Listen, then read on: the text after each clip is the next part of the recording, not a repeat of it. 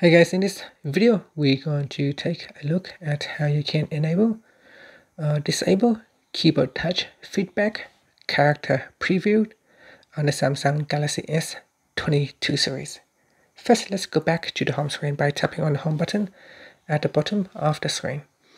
And on the home screen, you want to swipe down at the top and tap on the settings icon. In settings, we're going to go down and tap on general management. Next, in here, tap on the Samsung keyboard settings. Then we go down and tap on swipe touch and feedback. Next, tap on touch feedback and then tap on character preview.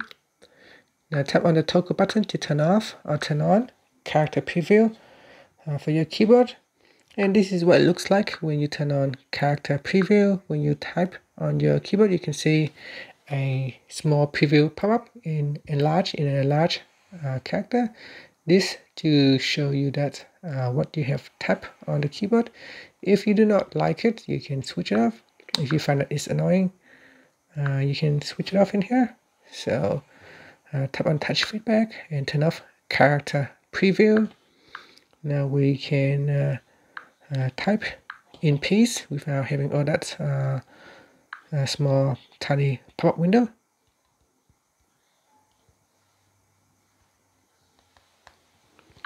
And that's it. That's how you can turn on or turn off keyboard character preview on the Samsung Galaxy S22 series. Thank you for watching this video. Please subscribe to my channel for more videos.